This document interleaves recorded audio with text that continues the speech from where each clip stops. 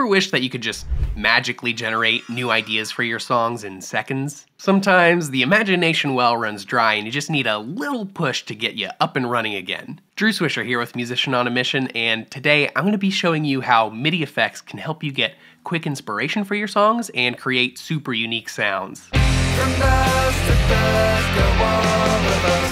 Alright, so MIDI effects are exactly what they sound like. They're effects you can use inside your DAW to change the sound of a MIDI track. They're a lot like plugins, but instead of modifying audio, they change the actual MIDI data. As you can see, Logic has tons of MIDI effects to choose from, and I use these all the time when I'm trying to come up with new ideas or make something really interesting. And to show you just how powerful these can be, I'm going to be going over how MIDI effects can help you create chord progressions, find rhythms, inspire melodies, and create some cool background textures. And once that's done, we're just gonna totally wreck whatever sound I've made with bonkers effects, so stick around to see the utter destruction of whatever I end up making today. I'm using Logic Pro X, so this is gonna translate the easiest if you also have Logic, but a ton of other DAWs have these same tools. Ableton in particular has a lot of great MIDI effects. I'm not gonna cover all the MIDI effects in Logic, because some are more useful than others, and once you get started, I think you'll be able to figure out the others really easily. But let's go ahead and cover the most important MIDI effects, the ones that you're gonna use all the time. You know, I'll show you how they work in more depth afterwards, but let's just talk about some of these big ones. So first you've got the arpeggiator, which just like it says, it's gonna arpeggiate the notes you play. And you can do all kinds of cool stuff with this. As you can tell, there's lots of ways to change the arpeggiation. And we'll get into that a little bit more later. There's also the modulator, which has an LFO and an envelope, and you can assign both of these to any parameter on your track, any MIDI or synth parameter. It's super useful for making sounds that evolve over time. If you aren't familiar with LFOs or envelopes, make sure to check out my video on the basics of synths. I cover them both in detail there. And one of the other key effects is scripter, and it's aptly named. As you can see here, there's actual scripting, actual coding, and you can use it to actually write your own MIDI effect codes. So if you wanted to make a totally unique sound, you could. And it's actually got tutorial scripts in here to teach you how to do that. It's not a steep learning curve. Definitely check it out if you're interested in that. But today, we're actually just gonna be checking out these presets that already come with it. So those are the most important MIDI effects to understand, and I'm gonna cover them in more detail, and there are a bunch of others in here that we're also gonna talk about. But I don't want you to just know that these exist and you can use them inside your DAW. I wanna show you why they're useful and why you might wanna use them in the first place. So let's start out with figuring out a chord progression. There's a couple ways to do this with MIDI effects. You could go to the scripter, and they've got the guitar strummer. So I'm just playing a single MIDI note right now. Oh, well, it sure sounds like I'm just playing a single MIDI note. There we go. Okay.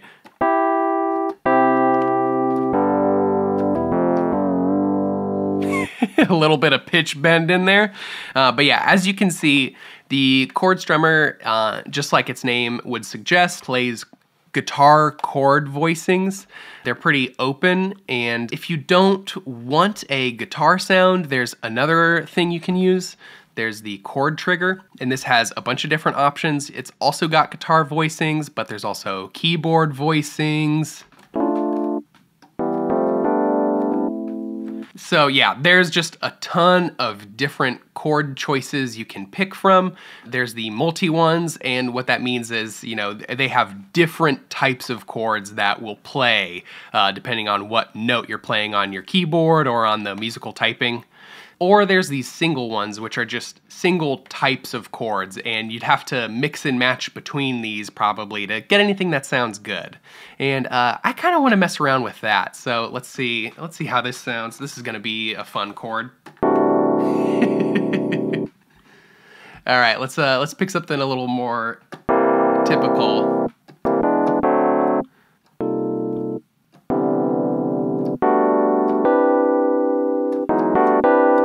So as you can hear, it's really easy to build a chord this way, but you kind of have to mix and match between these to get something that would sound like a typical chord progression.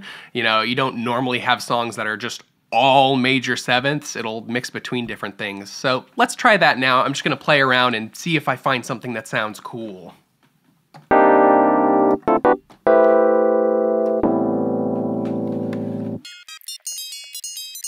Okay, I've got a chord progression that I think sounds pretty cool here. It goes from A minor 7th add 9 down to G major 7th, F major 7 add 9, then back to that A minor, the G major, and then we're going to E major 7. So let's go ahead and write that out.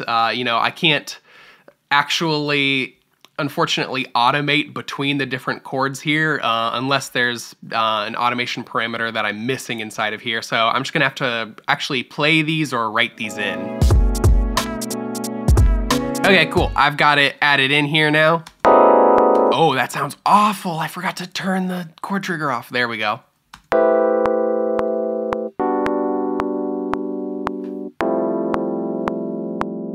So yeah, we've got that going. Now let's get started on a rhythm. And I'm gonna pull up Ultra Beat, Drum Synth and Logic. And let's see, I'm kind of thinking like an electro sound for this. Okay, cool, I got a drum kit that sounds pretty cool to me. And now we're gonna use MIDI effects to actually create the drum rhythms. So I'm gonna use the sequencer inside of Scripter, and just like the name suggests, this lets you create a sequence of notes. So let's see, rate of 1/16, that sounds good to me. And let's just start figuring out how we want this to sound. Okay, so I've got something that sounds cool to me, but when it loops, it feels a bit weird. Let me show you what I mean. That first kick shouldn't be there in the loop, so I've duplicated the track, and let's copy it on here, and I'm just gonna go into Scripter and get rid of that first kick for when it loops. Turning off the gate, which means that it's not going to voice that. And I've set the pitch to C. That's how it's triggering the kick there. You know, when it goes to the snare, it's going to D. It's not the most intuitive sequencer to use. If you've got a better one, honestly, I suggest you just use that. But you can use this as your sequencer. So let's check it out. Yeah, that's a lot better. So let's go ahead and copy these over.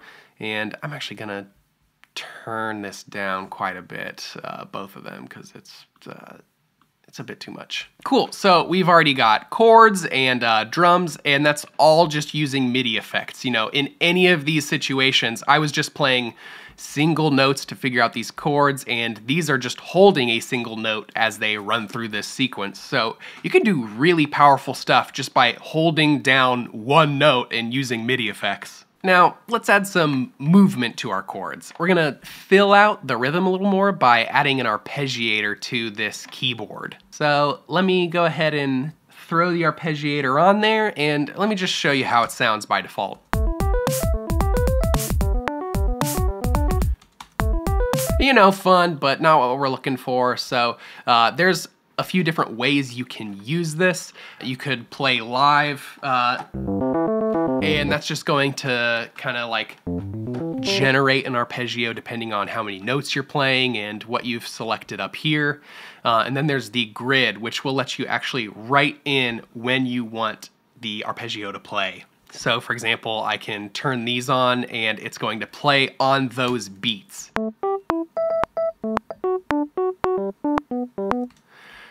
And if I fill it out more, you know, we're gonna get more.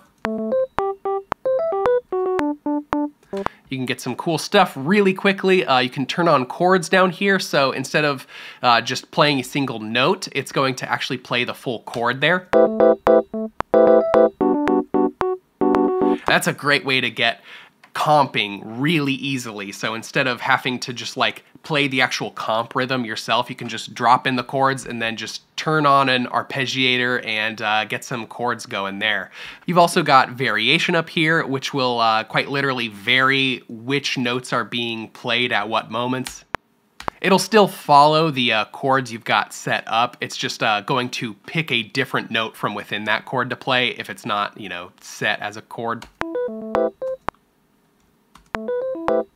See, there's some slight difference. You got octave range, which exactly what it sounds like.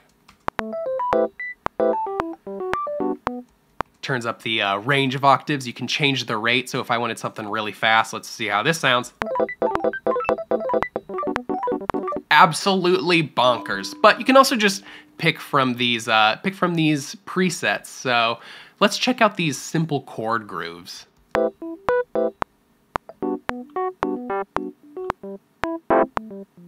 Cool stuff. It already sounds really awesome. That's nice. Let's see how it sounds with the drums. Let's check that. It feels a little boring. Let's check this one. I'm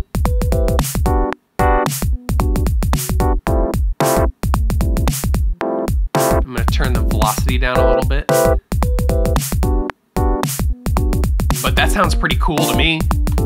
Yeah, simple chord groove 8 sounds pretty cool to me on this part, so let's just run with it. So now that that's done, let's try and inspire a melody. There are 2 central rules to using MIDI effects to figure out a melody. You want to keep it simple and keep it in the right key. MIDI effects rely on randomization a lot, so it can be really easy to end up with something that's just absolutely bonkers and a melody that makes no sense. So here's how I do it. I'm gonna find a cool sound, you know, let's go with retro synth maybe. That's got all kinds of fun stuff. I could make my own sound, which would be fun, but right now let's just grab something they've got here. Let's see. Okay, yeah, that's cool enough. And next, let's get our MIDI effects going. So here's what I do. If I'm stuck on a melody and I'm just trying to figure one out, first I'll grab the randomizer, and this literally randomizes whatever value you tell it to. So here I can tell it what I want it to randomize. You know, I could randomize the pitch bend or the velocity, but I'm going to randomize the note number, which is literally randomizing what pitch is being played.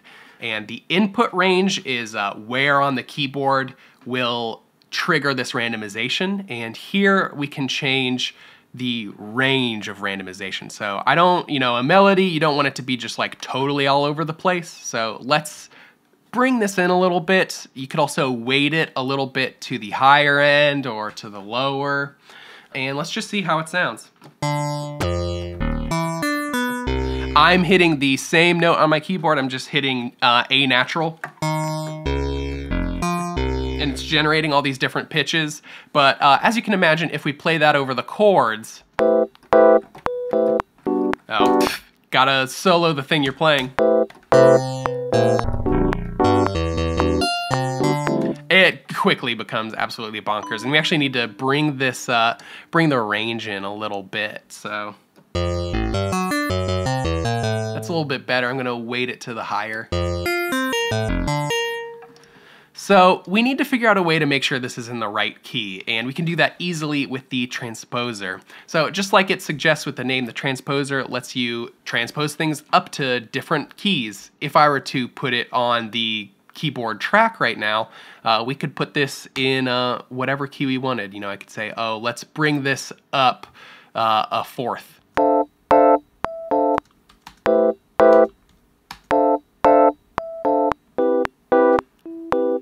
So what I want to do right now, though, is not transpose this to a different key or anything, but just make sure that everything that comes out of the randomizer is in the right key. So we can set the root and then set the type of scale, you know, if it's a major, pentatonic, natural minor, and then every note that comes out of the randomizer now is going to be quantized to that scale. So that's all in A natural minor. This is gonna be a little bit tricky because we got some borrowed chords in here, so there might be some weird stuff. But after that, I'll just start playing through the track. You know, I'll loop it and playing things at a steady rhythm and just seeing if anything sounds cool.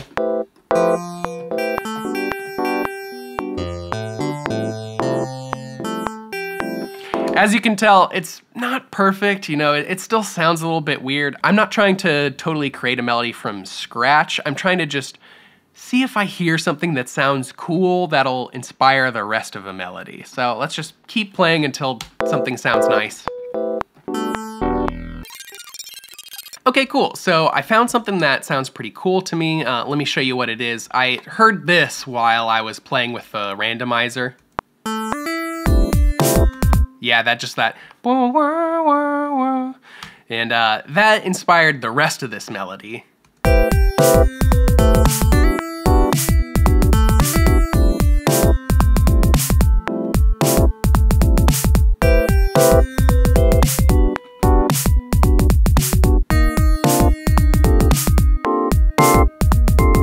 So yeah, that sounds pretty cool to me. You know, honestly, this isn't my preferred way to come up with a melody. A lot of the time, I find that something that I totally come up with myself feels a little bit more natural to me than something that comes from the randomization with MIDI effects. But that being said, if you're really stuck and you're kind of at a last resort spot, you really gotta find something catchy, this is a good way to get out of your head about it and just play around, experiment a little bit until you find something cool. Okay, so I got distracted. I was just having fun playing around with this. I think it sounds cool. And I wrote a bass part. I didn't use any MIDI effects for it, as you can see right here, but it sounds cool to me. Let's check it out. Wow, that is so loud.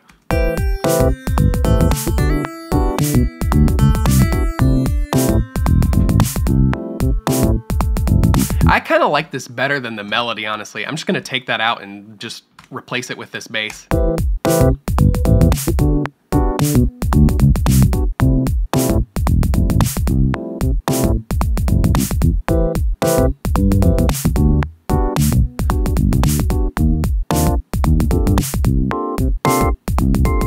Yeah, that sounds a lot cooler to me. I know this is a video about MIDI effects, and this is a part written without them, but I think that kind of hammers home my last point. You know, the randomizer approach of finding melodies is good for if you're really stuck, but if you have a different idea for a melody that you come up with yourself, you might want to trust that instinct a little bit more. All right, last up is my favorite thing to use MIDI effects for, and that's background textures. These are things like pads and arpeggios that sound great just pushed behind all of the other instruments. And I'm literally just gonna copy and paste our chords to another track, find a different synth sound. This one's got kind of a fun retro vibe to it. And then it's time to get weird. One thing you can do is put stutter on the track, so that's inside of Scripter. And let me go ahead and grab it. It does exactly what it says. It repeats the sound on itself a bunch till it sounds like the instrument's stuttering.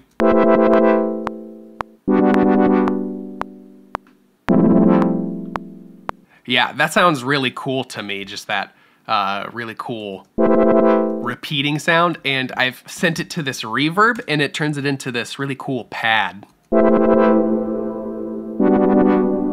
And if we turn this down, so the original source down, that way we're getting a little bit more of that reverb, I think that could fit in really interestingly with the rest of the track. Of course, you gotta check how it sounds with the rest of the track.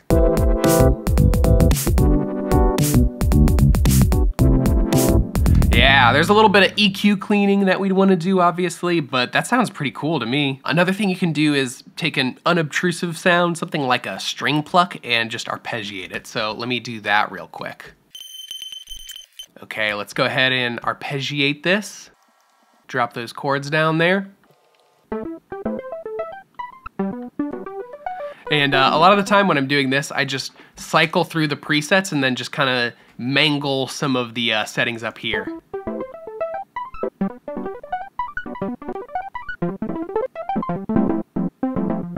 Obviously, we wouldn't want chords for this. That's going to be a bit too, taking up a little bit too much space. That's wild.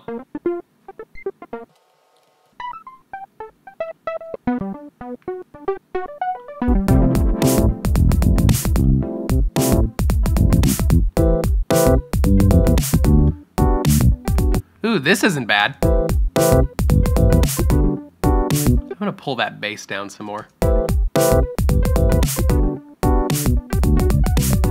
But let's pop it up an octave. See how that sounds.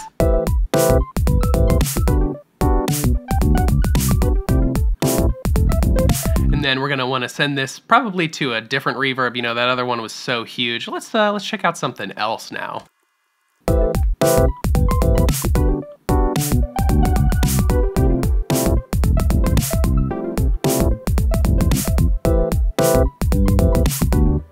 mix it in. That's nice, and you can automate the panning on this, or maybe throw a tremolo on here to throw it from side to side, and that would be a really cool way to make this just add some movement and excitement to the track. You can really go as far down the rabbit hole with these effects as you want. There's note repeater, which repeats notes. This is the part where I absolutely destroy what I've made here. So actually, maybe let's check out what we've created before I mangle it.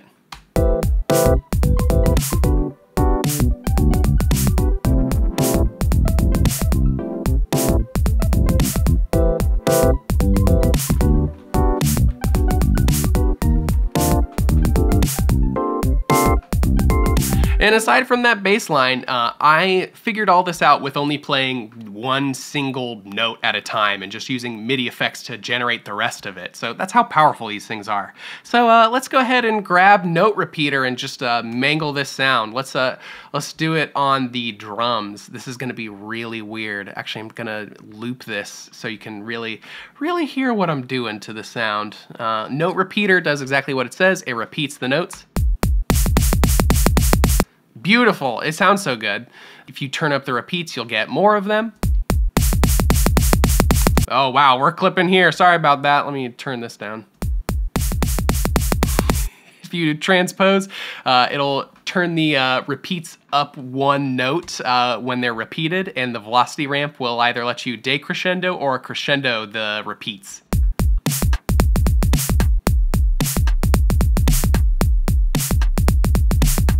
That sounds kind of cool, actually.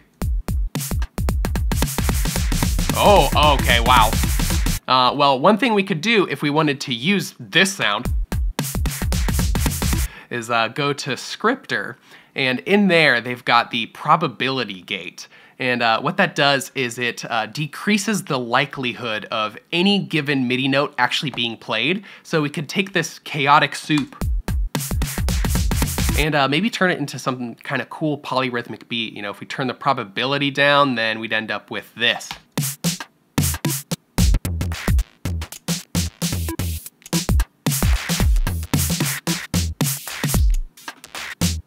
So yeah, if you're making a 100 gecs tribute band, then you could go with that sound, and that could be pretty fun. And you can use modulator to modulate any MIDI parameters you want. So you just tell it what you want it to change, and you do that down here. Here's the send from the LFO, and here's the send from the envelope. So let's tell this LFO to modulate something. You can either pick something from this drop down here, or just tell it to learn a plugin parameter. And as long as it's a MIDI parameter on the same track as the modulator, it'll be able to change it. So what would be fun? Let's check out this vibrato here.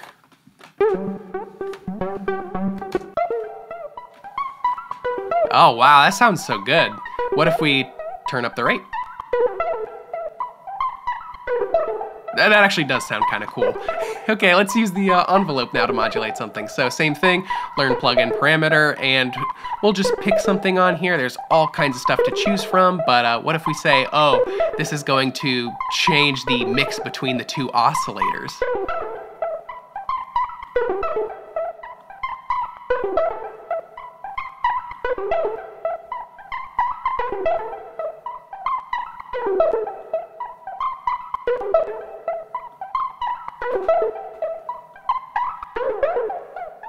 Ooh, that sounds so good.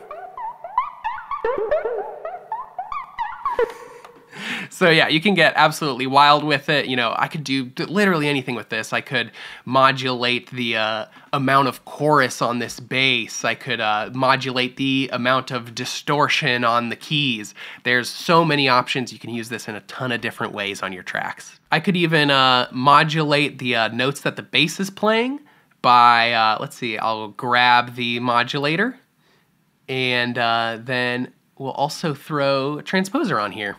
And we will assign the LFO to the transpose. Oh wow, that's a beautiful sight. This is gonna sound absolutely bonkers.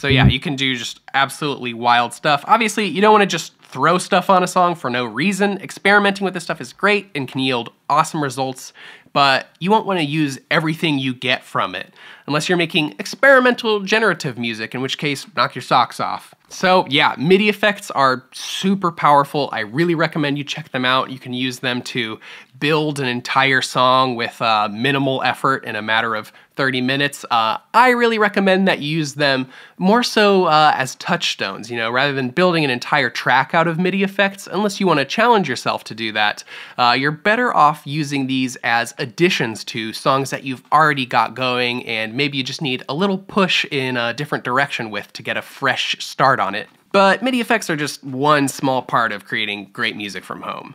You can be an absolute wizard with them and still end up with songs that feel lackluster. So if you really want to get the most out of every mix, make sure to check out this free workshop Rob Mazes from Musician on a Mission made. He goes over the 7 steps to getting radio-ready mixes and shows you his approach to home recording and mixing, which will help you do all of this way faster.